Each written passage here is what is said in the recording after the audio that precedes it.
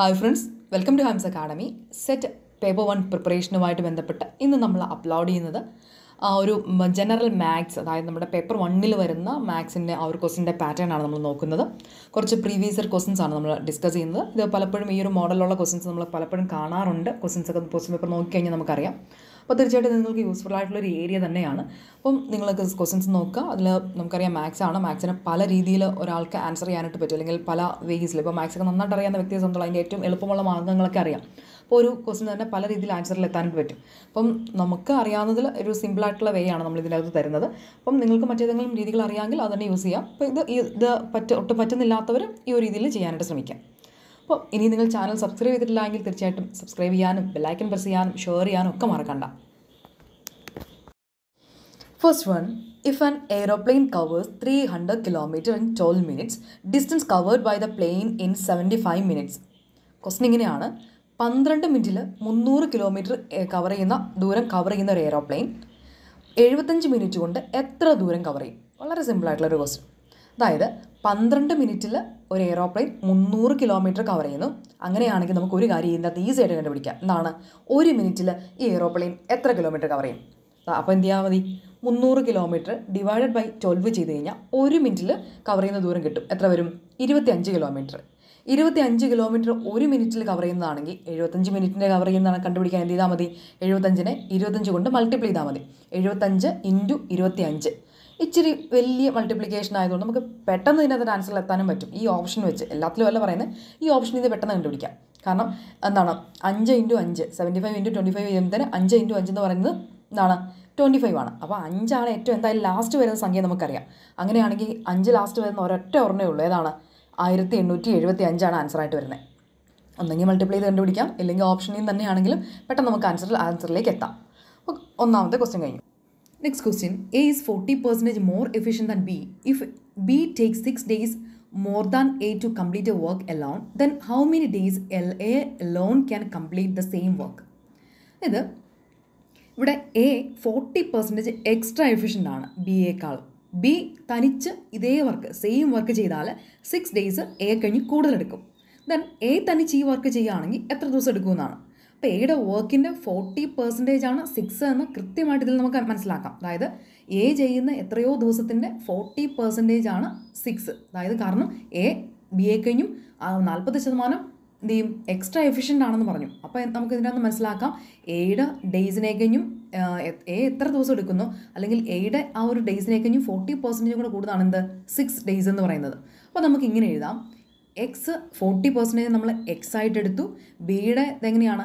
X + 6 ആണ് അല്ലേ? എക്സിനോട് കൂടെ 6 ദിവസം കൂടെ കൂടിയാൽ ബിയുടെ ഇത് കിട്ടും. അപ്പോൾ എക്സ് × 40% വന്നാൽ എത്രയാണ്? 40 ഡിവൈഡഡ് ബൈ 100 ആണ് 40%. അപ്പോൾ എക്സ് × 40 ഡിവൈഡ് ബൈ 100 = 6. ഇങ്ങനൊരു ഇക്വേഷൻ നമുക്ക് മേക്ക് ചെയ്യാം. ദെൻ അപ്പോൾ നമുക്കിനി വേരിയബിളിനെ മാറ്റി നമുക്ക് എക്സ് എത്രയാണ്, എക്സിൻ്റെ വാല്യൂ എത്രയാണെന്ന് കണ്ടുപിടിക്കണം. അപ്പോൾ എക്സ് = 6നെ നമ്മൾ അങ്ങനെ തന്നെ നിർത്തി. എക്സ് = 6. ദെൻ ഇൻറ്റു ഏതാ എടുക്കേണ്ടതെന്ന് എങ്ങനെ മനസ്സിലാക്കാം? LHSന് കിടക്കുന്ന, അതായത് ലെഫ്റ്റ് ഹാൻഡ് സൈഡിൽ കിടക്കുന്ന ഏതാണോ അത് നമ്മൾ ഈക്വൽ ടു സൈൻ ഇപ്പറേക്ക് കൊണ്ടുവരുമ്പം LHSൽ അത് മൾട്ടിപ്ലിക്കേഷൻ ആണെങ്കിൽ ഈക്വൽ ടു സൈൻ ഇപ്പുറം വരുമ്പോൾ എന്ത് ചെയ്യും? അത് ഡിവിഷൻ ആകും. ഇവിടെ കിടക്കുന്നത് ഡിവിഷൻ ആണെങ്കിൽ അത് ഈക്വൽ ടു സൈൻ ഇപ്പറേക്ക് വരുമ്പോൾ എന്ത് ചെയ്യും? അത് മൾട്ടിപ്ലിക്കേഷൻ ആവും. അപ്പോൾ 40 അവിടെ കിടക്കുന്നത് ഡിവിഷനാണ്, മൾട്ടിപ്ലിക്കേഷനാണ്. അതിവിടെ വരുമ്പോൾ ഡിവിഷൻ ആവും. 100 ഇവിടെ കിടക്കുന്നത് LHS കിടക്കുന്നത്, അതായത് ലെഫ്റ്റ് ഹാൻഡ് സൈഡിൽ കിടക്കുന്നത് ഡിവിഷൻ ആണെങ്കിൽ അത് ഈക്വൽ ടു സൈൻ ഇപ്പറേക്ക് വരുമ്പോൾ എന്ത് ചെയ്യും? മൾട്ടിപ്ലിക്കേഷൻ ആവും. നമ്മൾ 8th പഠിക്കുന്നതാണ്. ദെൻ അപ്പോൾ ഇത്രയേ ഉള്ളൂ. X = 6 × 100 divided by 40. എക്സ് എന്ന് പറഞ്ഞാൽ എങ്ങനെയാണ്? 6 × 100 ഡിവൈഡഡ് ബൈ 40. അപ്പോൾ നമുക്ക് അവിടെ വെച്ച് തന്നെ അത് കട്ട് ചെയ്ത് കളയാം. എത്ര കിട്ടും അവിടെ ആൻസർ? വളരെ ഈസി ആയിട്ട് നമുക്ക് കിട്ടും. എത്രയാണ്? 15 ഡേയ്സ് ആണ് അവിടെ നമുക്ക് കിട്ടുന്നത്. എത്ര കിട്ടുന്നത്? 15 days. Next question: find the missing number in the series 8, 24, 12, 36, 18 and 54. Then ഇതിൻ്റെ നെക്സ്റ്റ് സീരീസ് ആണ് നമ്മൾ കണ്ടുപിടിക്കേണ്ടത്. അപ്പോൾ ഇത് ശരിക്കും പറഞ്ഞാൽ ഇച്ചിരി ഫാസ്റ്റായിട്ട് നമുക്ക് വേണമെങ്കിൽ ചുമ്മാ ഇന്ന് കണ്ടുപിടിക്കാം. അതായത് ഇപ്പം 8, 24, 12, 36, 18, 54 എന്ന് പറഞ്ഞാണ് തന്നേക്കുന്നത്. അപ്പോൾ 8, 12, 18 ഇതൊക്കെ കണ്ടോ? ചെറിയ സംഖ്യകൾ. പക്ഷേ 8 കഴിഞ്ഞിട്ട് 24 ഒരു വലിയ സംഖ്യയാണ്. 12 കഴിഞ്ഞ് 36 അതിൻ്റെ വാല്യൂ കൂടി, 18 കുറഞ്ഞു, 54 കൂടി. അപ്പോൾ ഇനി അടുത്ത ഏതായിരിക്കും വരുന്നത്? കുറഞ്ഞതായിരിക്കും അല്ലേ? അപ്പോൾ 54 കഴിഞ്ഞ് എന്തായാലും അതിൻ്റെ വാല്യൂ കുറവായിരിക്കും. അപ്പോൾ 162 അല്ല 182 അല്ല, നമുക്ക് അന്നേരം കട്ട് ചെയ്ത് കളയാം. പിന്നെ 27, 6 നോക്കിയാൽ മതി. ഏകദേശം നമുക്ക് അപ്പോൾ തന്നെ മനസ്സിലാവും, എങ്കിലും നമുക്ക് വെയിറ്റ് ചെയ്യാം. ഒന്നുകൂടെ നോക്കാം. ഇനി ഈ ഒരു പ്രോഗ്രഷൻ എങ്ങനെ നമുക്ക് കൃത്യമായിട്ട് മനസ്സിലാക്കാമെന്ന് ചോദിച്ചു കഴിഞ്ഞാൽ ഇത്രയേ ഉള്ളൂ. 8 × 3 എത്രയാണ്? 8നെ 3 കൊണ്ട് മൾട്ടിപ്ലൈ ചെയ്താൽ എത്ര കിട്ടും? 24. 24ൻ്റെ പകുതി 12. 12നെ വീണ്ടും 3 കൊണ്ട് മൾട്ടിപ്ലൈ ചെയ്താൽ 36. 36ൻ്റെ പകുതി 18. 18നെ 3 കൊണ്ട് മൾട്ടിപ്ലൈ ചെയ്താൽ 54. ഇനി 54ൻ്റെ പകുതി എത്രയായി? 27. ഇങ്ങനെയാണ് നമ്മൾ ഈ ഒരു പ്രോഗ്രസ് പോയിരിക്കുന്നത്. അപ്പോൾ എങ്ങനെ വേണമെങ്കിൽ നമുക്ക് ഐഡൻറ്റിഫൈ ചെയ്യാം. അപ്പം കൃത്യമായിട്ട് നമുക്ക് ആൻസർ ചെയ്യാനായിട്ട് പറ്റും. അപ്പോൾ നിങ്ങൾ ക്വസ്റ്റിലേക്ക് ഒന്ന് വൃത്തിയായിട്ട് നോക്കിക്കഴിഞ്ഞാൽ നമുക്ക് പലതിൻ്റെ ആൻസർ കിട്ടും. Next one, if the average of 5 consecutive odd numbers is 21, then the least odd number is. അപ്പോൾ ഇത് നമുക്ക് തന്നേക്കുന്ന ഒരു ക്വസ്റ്റൻ എന്താ? ശരിക്കും 5 കോൺസിക്യൂട്ടീവ് ആയിട്ട്, അതായത് തുടർച്ചയായിട്ട് വരുന്ന 5 ഓഡ് നമ്പേഴ്സിൻ്റെ ആവറേജ് 21 ആണെങ്കിൽ അതിൻ്റെ അകത്ത് ലീസ്റ്റ് ഏറ്റവും കുറഞ്ഞ, അതായത് 5 സംഖ്യയിൽ ഏറ്റവും ചെറിയ ഓഡ് നമ്പർ ഏതാണെന്നാണ്. അപ്പോൾ നമ്മൾ ആദ്യം എന്താണ് ഓഡ് നമ്പർ, എന്താണ് ഈവൻ നമ്പർ നമ്മൾ മനസ്സിലാക്കി വെക്കണം. നമുക്ക് അറിയാവുന്നതാണ്, എങ്കിൽ അറിയാത്ത ആരെങ്കിലും ഉണ്ടെങ്കിൽ ഒന്ന് ഓർത്ത് വെക്കാനായിട്ട്. ഈവൻ നമ്പർ എന്ന് പറഞ്ഞാൽ എന്താണ്? ഈവൻ നമ്പർ എന്ന് പറഞ്ഞു കഴിഞ്ഞാൽ ഓർത്ത് വെക്കുക, നമുക്ക് 2 കൊണ്ട് ഡിവൈഡ് ചെയ്യാനായിട്ട് പറ്റുന്ന സംഖ്യകളാണെങ്കിൽ നമുക്ക് 2 കൊണ്ട് ഡിവൈഡ് ചെയ്യാനായിട്ട് പറ്റും. ദെൻ അതുപോലെ തന്നെ എൻ്റെ റിമൈൻഡർ ശിഷ്ടം 0 ആണ് വരുന്നതെങ്കിൽ അതെന്തായിരിക്കും? ഈവൻ നമ്പേഴ്സാണ്. അതിന് എക്സാമ്പിളാണ് 2, 4, 6, 8, 10, 12, 14 ഒക്കെ. അതായത് 14 നമുക്ക് 2 കൊണ്ട് ഡിവൈഡ് ചെയ്യാം, 12നെ നമുക്ക് 2 കൊണ്ട് ഡിവൈഡ് ചെയ്യാം. ഇതെല്ലാം നമുക്ക് ഈ 2 കൊണ്ട് ഡിവൈഡ് ചെയ്യാൻ പറ്റുന്ന, അതൊക്കെ എന്താണ്? ഈവൻ നമ്പേഴ്സാണ്. പക്ഷേ ഇനി ഓഡ് നമ്പേഴ്സിൻ്റെ പ്രത്യേകത എന്താണ്? ഓഡ് നമ്പേഴ്സ് എന്ന് പറഞ്ഞു കഴിഞ്ഞാൽ നമുക്ക് കൃത്യമായിട്ട് അല്ലെങ്കിൽ ഈക്വലായിട്ട് വിഭജിക്കാൻ പറ്റാത്ത, അല്ലെങ്കിൽ ഈക്വലായിട്ട് ഡിവൈഡ് ചെയ്യാൻ പറ്റത്തില്ലാത്ത, അല്ലെങ്കിൽ 2 ഈക്വൽ പാർട്ടായിട്ട് മാറ്റാനായിട്ട് പറ്റത്തില്ലാത്ത സംഖ്യകളെയാണ് നമ്മൾ എന്ത് വിളിക്കുന്നത്? ഓഡ് നമ്പേഴ്സ് എന്ന് വിളിക്കുന്നത്. കൃത്യമോ? അല്ലെങ്കിൽ അതിനകത്ത് റിമൈൻഡർ വരും നമ്മൾ ചെയ്യാൻ പോയി കഴിഞ്ഞാൽ. അപ്പോൾ അങ്ങനെ വരുന്നതിനാണ് നമ്മൾ എന്ത് വിളിക്കുന്നത്? എപ്പോഴും ഓർത്ത് വെച്ചോണം, അതാണ് നമ്മളുടെ ഓഡ് നമ്പേഴ്സ് എന്ന് പറയുന്നത്. അപ്പോൾ ഓഡ് നമ്പേഴ്സും ഈവൻ നമ്പേഴ്സും കിട്ടിക്കഴിഞ്ഞാൽ നമുക്ക് വളരെ എളുപ്പമാണ്. അപ്പോൾ നമ്മൾ ചോദിച്ചേക്കുന്ന 5 കോൺസിക്യൂട്ടീവ് ആയിട്ടുള്ള ഓഡ് നമ്പേഴ്സ് വന്നു കഴിഞ്ഞാൽ അതിൻ്റെ ആവറേജ് 21 പറഞ്ഞു. അപ്പം എപ്പോഴും ഒരു കാര്യം കൂടെ ഓർത്ത് വെക്കണം, ഈവൻ നമ്പർ ആണെങ്കിലും ഓഡ് നമ്പർ ആണെങ്കിലും കോൺസിക്യൂട്ടീവ്, അതായത് നമുക്ക് കണ്ടിന്യൂസ് ആയിട്ട് നമുക്ക് ഇത്ര നമ്പർ തന്നിട്ടുണ്ടെങ്കിൽ എപ്പോഴും അതിൻ്റെ മിഡിലിൽ വരുന്ന സംഖ്യയായിരിക്കും അതിൻ്റെ ആവറേജ്. അതായത് ഇപ്പോൾ എക്സാമ്പിൾ പറയുകയാണെങ്കിൽ ഇപ്പം ഈ 2, 4, 6, 8, 10 ഈവൻ നമ്പർ കിടക്കുന്നുണ്ടോ? അപ്പോൾ അതിൻ്റെ സെൻറ്ററിൽ വരുന്ന 6 ആയിരിക്കും അതിൻ്റെ ആവറേജ്. ഇപ്പോൾ 1, 3, 5, 7, 9 എന്ന് പറഞ്ഞാൽ 5 ആയിരിക്കും അതിൻ്റെ ആവറേജ്. അപ്പോൾ എപ്പോഴും മിഡിലിൽ വരുന്നതായിരിക്കും എപ്പോഴും അതിൻ്റെ ആവറേജ് എന്ന് പറയുന്നത്.